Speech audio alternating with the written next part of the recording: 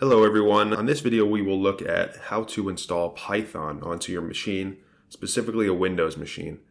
Python is obviously a huge language in the world of development, and it's becoming increasingly more important in the world of data and data engineering. You don't have to be a pro, but to understand how it works fundamentally and get it going will be really helpful for you as you progress in your career.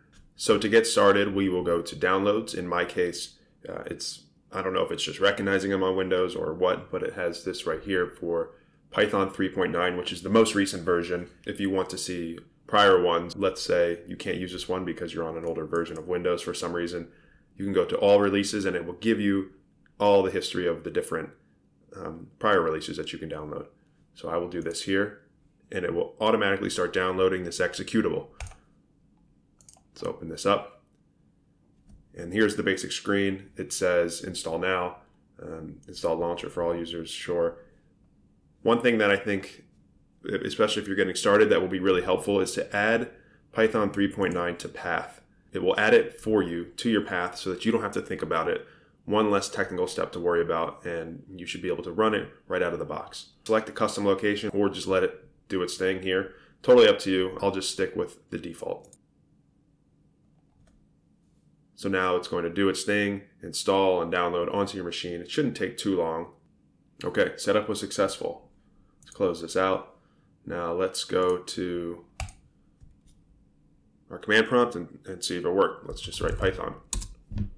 There it is. It worked. And that's because we added it to our path variable, meaning all we had to do was write Python and it knew exactly what it was doing.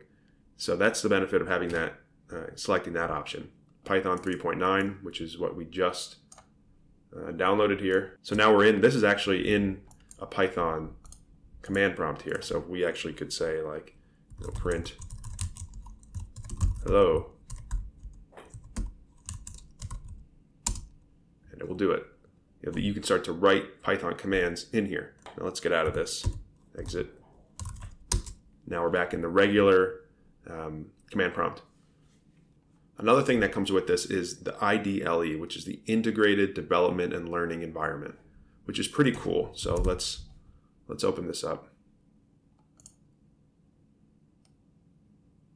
And it looks like this. Basically, it's going to just default you to a shell, which is very similar to what we were in here when we just wrote Python, and you see this top header here. It's kind of defaulting you to that. So you can write the same thing. It's just a little nicer. Let's say we want to declare a variable, name equals Mike. Oops.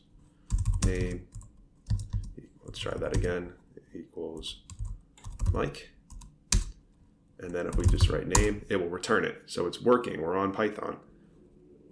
Print my name is, add a space, plus name, my name is Mike. Don't worry too much if you don't understand how Python is actually working. The point is we have it installed and it's running. So now let's say we want to create a file. This is just a one-time thing of the shell. Let's say we want to create a file and do the same thing and run that file. I think that's the more interesting use case. You could you can do whatever you want at that point. So let's hop into Visual Studio. I have a folder here called Demo Python, so we'll open this up.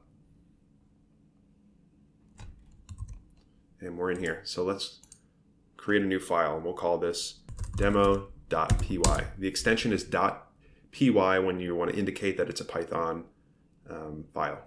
So let's create a file. Let's just do the same thing we just did where we said name equals Mike. Print hello, my name is name. Now if we go back to our command prompt here, the first thing we'll want to do is navigate to the location where this file exists. So I'm going to copy this, type cd, which is change directory, and that location. And now to run this, we'll say Python, meaning go to that executable location, so it knows exactly what Python is and can run any command associated to it. And then the name of the file, which is demo.py. Remember to add that extension. And there we go. It worked. It returned the name. It returned exactly what we wanted. It said, hello, my name is Mike, and it replaced the variable. So all that to say, Python is working, it's installed, and you are good to go. At this point, it's whatever you want to do. You can create as complicated, as simple, whatever of a Python script that you want and run it on your computer. Good luck. Now, obviously, this is the first step in hopefully many more steps of you learning Python and doing some cool stuff with it. So that's it for this video. Hopefully you got it up and running. Please feel free to like, subscribe if you found this helpful, and we'll see you at a future video. Thanks for watching.